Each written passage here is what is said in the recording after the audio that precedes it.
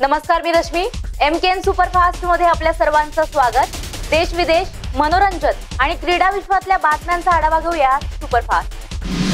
मुंबईतील harbour railway मार्गावर सकाळी तांत्रिक बिघाड झाल्यामुळे लोकल वाहतूक विस्कळीत झाली. ऐन गर्दीच्या वेळी वाहतूक विस्कळीत झाल्यानं हार्बर मार्गावरील प्रवाशांची गैरसोय झाली होती.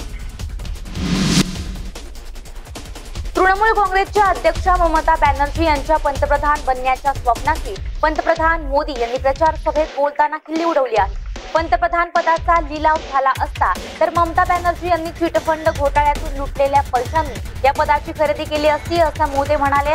या देशाला दूरदृष्टी असलेले सरकार हवे आहे, देशाचे तुकडे करणारे नव्हे, असं देखील मोदी म्हटले.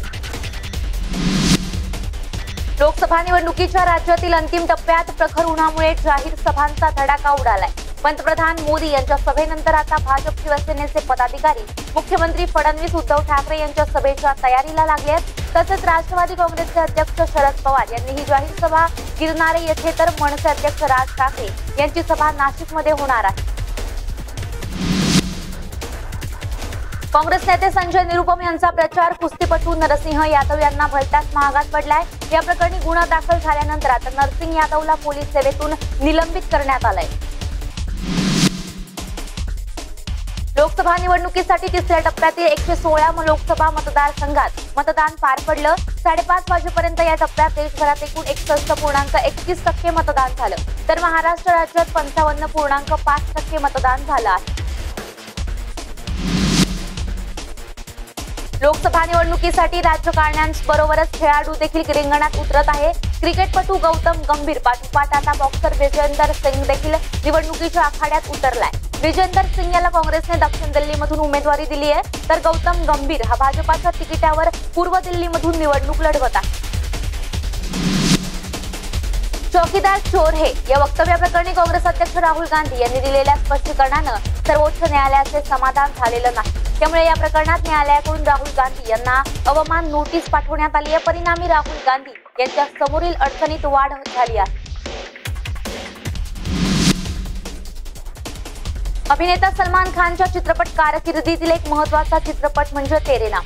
सलमानच्या आजवरच्या सर्व चित्रपटांपैकी तेरे नाम या चित्रपटामध्ये त्याने सादर केलेल्या अभिनयाला अनेकांनी दाद दिली आहे. विविध पुरस्कार सोहळ्यांमध्ये तेरे नाम या चित्रपटाला तब्बल 24 नामांकने मिळाली असून या चित्रपटाने 7 पुरस्कार पटकावले होते. आता या चित्रपटाचा सिक्वल लवकरच प्रेक्षकांच्या भेटीला येत आहे.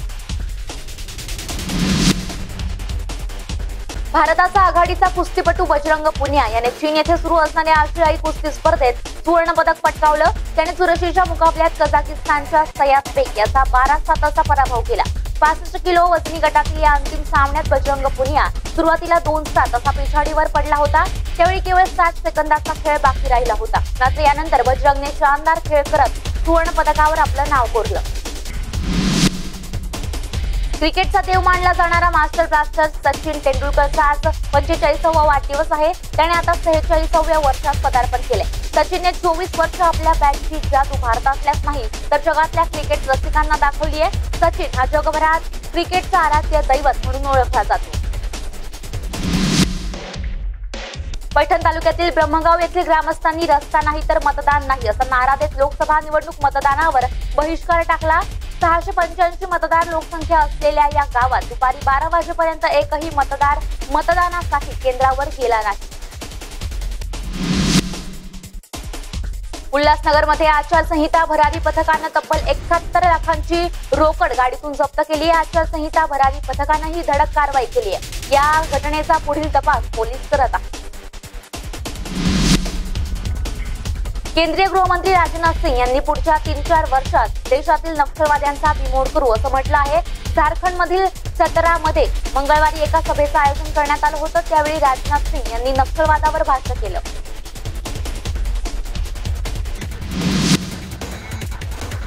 पंतप्रधान मोदी यांच्या अहमदाबादमध्ये झालेल्या रोड शो संदर्भात केंद्रीय निवडणूक आयोगानं गुजरातमधील मुख्य निवडणूक अधिकाऱ्याकडून अहवाल मागितला आहे. रोड शो दरम्यान पंतप्रधानांनी निवडणूक आचारसंहितेचे उल्लंघन केल्याचा काँग्रेस पक्षाने आरोप केलाय. त्यानंतर आयोगानं हे पाऊल उचललं. शिवसेना पक्षप्रमुख उद्धव ठाकरे यांनी चौथ्या टप्प्याच्या मतदारसंघाच्या रणनीतीसाठी विभाग प्रमुख आणि महत्त्वाच्या पदाधिकाऱ्यांच्या बैठका घ्यायला सुरुवात केली आहे। राज्यात युतीच्या बाजूने जोरदार वातावरण आहे। मुंबई आणि ठाण्यात जराही दगाफटका होता कामा नये असं उद्धव ठाकरे यांनी या बैठकांमधून पदाधिकाऱ्यांना बजावलं आहे। मुंबईसह कोकण, विदर्भ, मराठवाडा आणि मध्य महाराष्ट्राला आठवडाभर थोडा दिलासा मिळाल्यानंतर आता पुन्हा एकदा तापमानाचा पारा चढायला सुरुवात झाली आहे। विदर्भात पारा मंगळवारी पुन्हा एकदा 45 अंशांपार गेला होता, तर येत्या 2-3 दिवसात कमाल तापमान आणखीन 2 ते 3 अंशांनी वाढण्याचा अंदाज हवामान विभागाने वर्तवला आहे। किनारपट्टी वगळता उर्वरित राज्यात कोरडे हवामान होते। मुंबईकर मात्र आर्द्रतेमुळे घामाघूम झाले आहेत। बुलढाणा जिल्ह्यातील डोणगाव येथील 120 मतदान केंद्र क्रमांकावरील 18 एप्रिलला मतदान दरम्यान मतदान मशीनमधून डाटा क्लिअर केल्यामुळे फेरमतदान घेण्याची वेळ प्रशासनावर आली आहे। त्यामुळे जिल्हाधिकारी तसेच जिल्हा निवडणूक अधिकारी डॉक्टर निरुपमा डांगे यांनी त्या मतदार केंद्रावर असलेल्या 4 कर्मचाऱ्यांना तडकाफडकी निलंबित करून त्यांची चौकशी सुरू केली आहे। भिवंडी लोकसभा मतदारसंघातील भाजपचे उमेदवार कपिल पाटील यांच्या प्रचाराकरता कल्याण पश्चिम येथील फडके मैदानात आयोजित केलेल्या सभेला मुख्यमंत्री फडणवीस तब्बल 2.5 तास उशिराने दाखल झाले।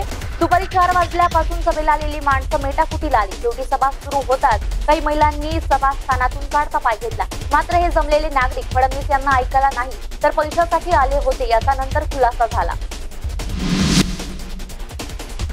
युतीच्या उमेदवाराला पाठिंबा दिल्यानं आगरी सेनेच्या अंबरनाथ तालुक्यातील पदाधिकाऱ्यांनी राजीनामे दिले आहेत। श्रीकांत शिंदे यांना आगरी सेनेचा पाठिंबा दिल्याच्या या निर्णयामुळे आगरी सेनेचे अनेक पदाधिकारी नाराज आहेत। महाआघाडीचे उमेदवार बाबाजी पाटील हे आगरी समाजाचे आहेत, त्यांना पाठिंबा द्यायचे सोडून आगरी सेनेच्या प्रमुखांनी श्रीकांत शिंदे यांना पाठिंबा दिला, त्यामुळे पदाधिकाऱ्यांची नाराजी उडवली आहे। काँग्रेसचे दिवंगत नेते एनडी तिवारी यांचे पुत्र रोहित शेखर यांच्या मृत्यू प्रकरणी पोलिसांनी खुनाचा गुन्हा दाखल केलाय। तसेच या प्रकरणी रोहित यांची पत्नी अपूर्वा आणि 2 घरगड्यांना अटक केली आहे। रोहित यांचा मृत्यू हृदयविकाराच्या धक्क्याने झाल्याचा प्राथमिक अंदाज होता, मात्र शवविच्छेदन चाचणीमध्ये त्यांचा श्वास गुदमरून मृत्यू झाल्याचं उघड झालं आणि यानंतर खुनाचा गुन्हा दाखल करण्यात आलाय। तुर्तास सुपरफास्ट मध्ये वेळ झाली येतेच थांबण्याची। ताजा अपडेट्स आणि घडामोडींसाठी पाहत रहा फक्त MKN प्रतिबिंब वास्तवतेचं। नमस्कार।